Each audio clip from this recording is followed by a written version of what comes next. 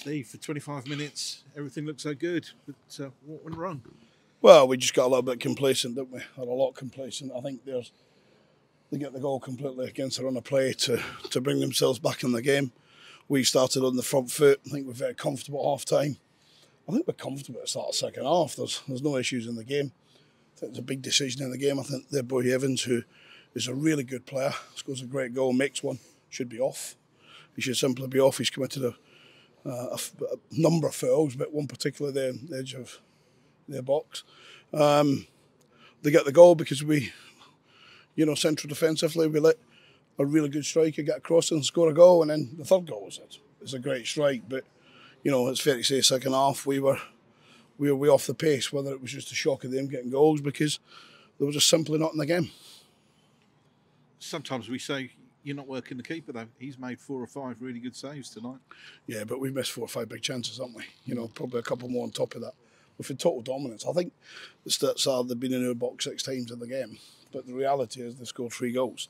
One's a great strike, and sometimes you can say, should we close them down quicker and should we stop that movement where he gets the opportunity to pull the trigger? Yes, we should, but he puts it probably with no goalkeeper in the world saves it. It's the other 2 goals that are more disappointing. We send someone in the inside and he fires it. It's a good finish from the boy Thomas as well into the far corner. And the second goal, where central defensively we shouldn't let Chris Martin across the near post, but we do. Some good passages of play in that first half. Couldn't replicate it in the second.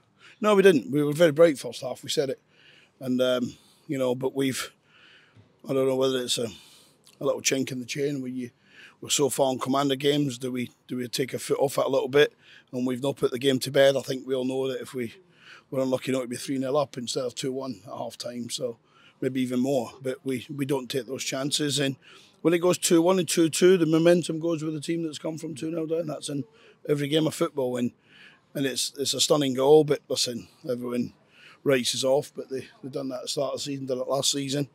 We'll regroup, we'll try and learn from it, and we'll go to Derby and for me take on one of the 2 best teams in the league, them in Pompey. For once, the substitutes couldn't really affect it.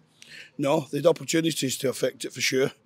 I thought they gave us a little spark at times and a little bit of poor play at times, but they weren't alone. I think second half we were a little bit discharged rather than fully charged. 1 point from 9 now, Steve. No. It's listen, we all know we should beat Reading. We all know we should win at Port Vale, all by an atrocious decision. There's no excuses tonight. With the total command of the game, we should be sitting here with 9 from 9, but we've got 1 from 9.